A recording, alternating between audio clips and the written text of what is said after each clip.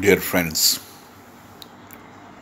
we can have two purposes in our life. One is the service of the Lord, and there is service of mankind. In a way, service of mankind leads to the service of God. So by serving mankind, we can serve God. Or by serving our fellow being, we can serve God. That's why Christ said, love thy neighbor as thyself. So through neighbor, we can reach God. By serving our neighbor, we can reach God.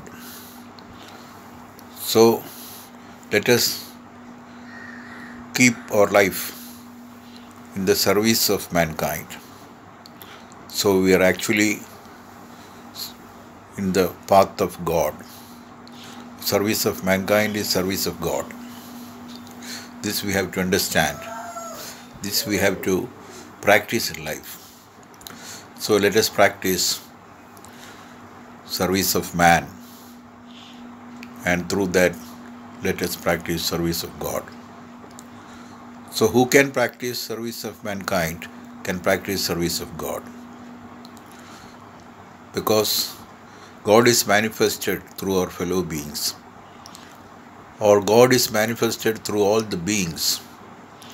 So whatever beings or whatever creation is there, in all the creation, we see the Creator. So Creator is in all creation. We can say God is omnipresent. And if we understand the omnipresence of God, and if we can do service to the whole of creation, by that we can reach God. So let us lead our life towards the service of mankind. Through the service of mankind, we can reach the service of the Lord.